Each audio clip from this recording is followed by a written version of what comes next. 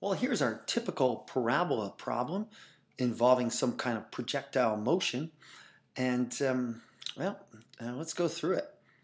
Here, visualize here. I'm starting at this height of 20, and I'm launching some projectile. And it's going to climb, reach a high point, and then descend back down to the earth. Now, either the actual path is modeled by the parabola, or in our case, the horizontal axis might be just measuring time. In either case, right here, well, if you're in a physics class, you'll have to come up with a formula. In my class, or an algebra class, you probably are given the formula, because we're just worried about doing the math. So I gave you a nice simplified problem here. We're going to say that, well, the initial velocity is 40 meters per second, and the acceleration of gravity, we rounded from its 9.8 to, say, 10 meters per second squared, and that would be in the negative direction as gravity is pulling us down, and we started from a height of 20 meters. So again, this equation is given to us, and let's just see if we can make some sense of it. We're going to answer a series of 5 questions. All right, let's go to the other screen. Flip. Okay, there's 5 questions. Wow. Well, we're going to start with the first one. Well, let's find the time that it takes for this projectile to reach its maximum height.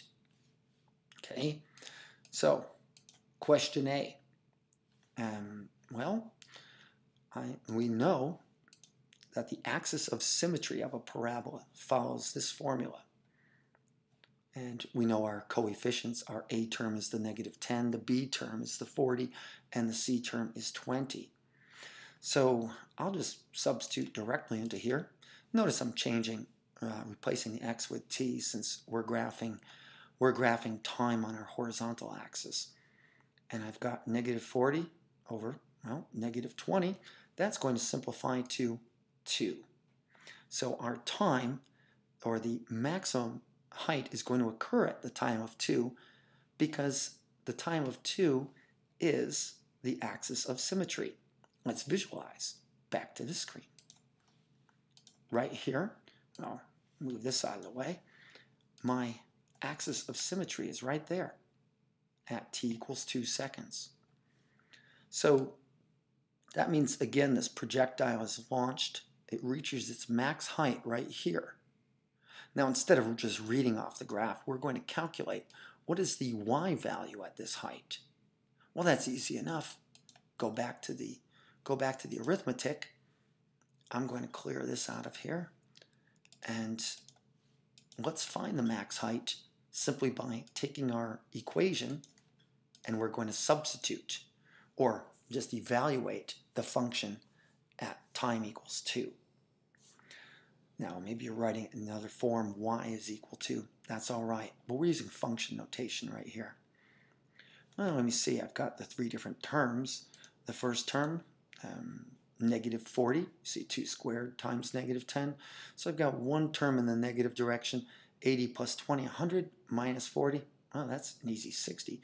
Do that in our heads. So we've got the function evaluated at 60, or at, well, an input of 2 gives me an output of 60. So graphing it, I guess that means that my maximum value right there, the max height in this parabola, is going to be, so I could read directly across there, well, it's 60. So there you go. We found the maximum value, and we found the time that it occurs. What else is there? Well, let's see what we got. Well, we're done with this problem. Oh yeah, the third question. Oh, find the time for the projectile to reach 50 meters. Now, you might, well, okay, you'll probably get a question like this on your test too, but let's go back to the picture. And I'm going to get this out of the way.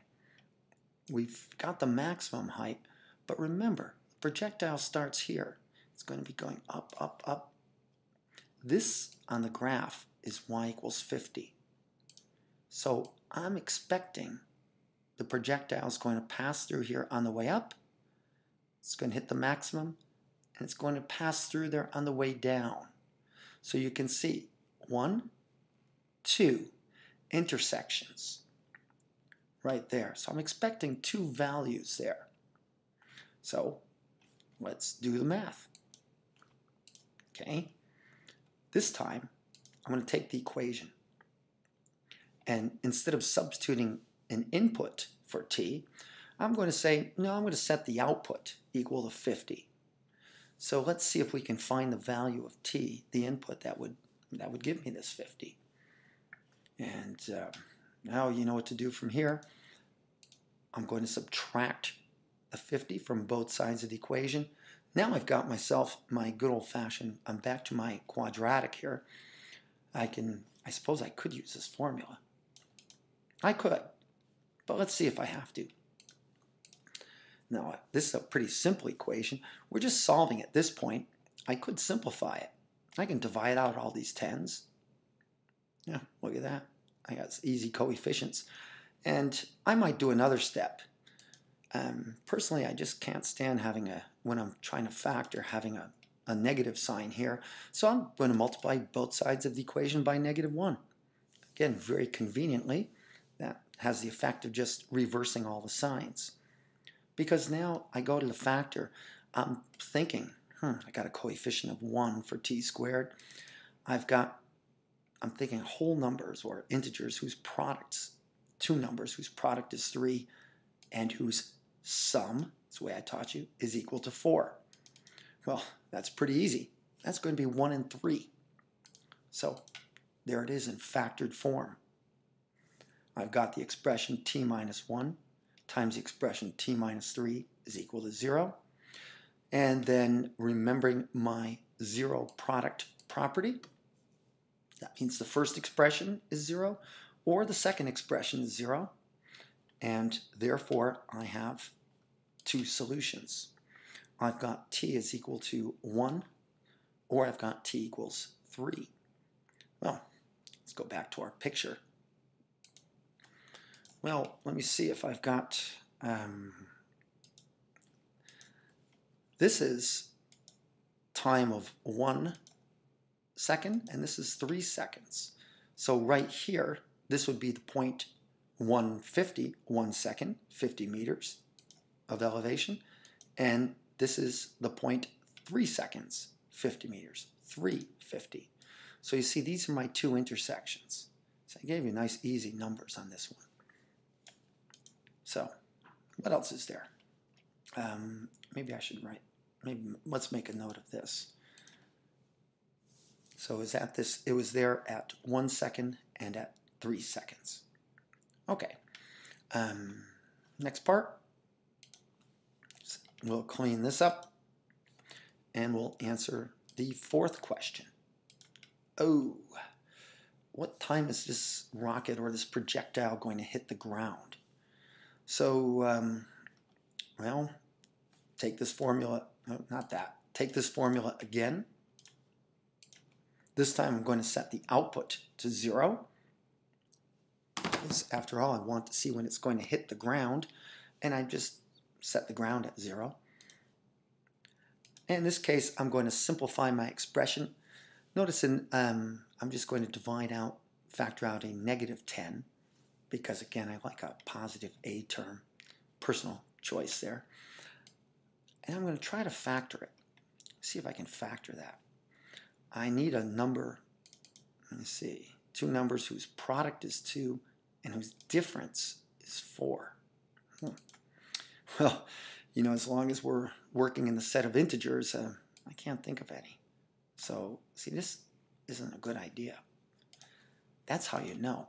Some students in my class say, how do you know when to factor and when to use this? Well, can't factor. It's a good time to use this. Then let's just use it. I'm going to make the substitution. I'm going to use -4 for my b. And let me see. And then my 1 is for my a and -2 for my c term. And you've probably done this 100 times in your class. You've done the substitutions, And now let's see if we can work them out just a little bit. That's going to simplify. I've got 4 plus or minus. Okay, I got negative 4 squared. Remember, the negative 4 is being squared. That's negative 4 in parentheses. When I do my initial substitution, I always like to show this. See, I'll say the opposite of negative 4 to make sure I don't make any mistakes. I got this. Well, it's time to split this into 2 answers, because we know this means 4 minus radical 24 over 2. That's the 16 plus the 8. And 4 plus radical 24 over 2. Now we can estimate these answers because radical 24 is close to radical 25, which is 5. So let's see if we can get this in decimal. Here we go. You need practice with this. So I'm just going to take the expression. I'm going to work this forward. And you got to know your calculators, but most of them know some order of operations. I'm going to take the 4. I'm going to subtract. Type in 24. I hit the square root. I check 4.89. See, I've got a number close to 5 that shows up. Then I hit the equal sign. Yep, yeah, and it did. It took 4, subtracted that, so I get a negative number, as I expected. After all, 4 minus 5 is negative 1. I now divide by 2. And I've got my first solution, negative. I'm going to round to the nearest hundredth, because that's what we do on most of our problems. I don't know if I can measure time to 100th of a second, but we're going to go for that.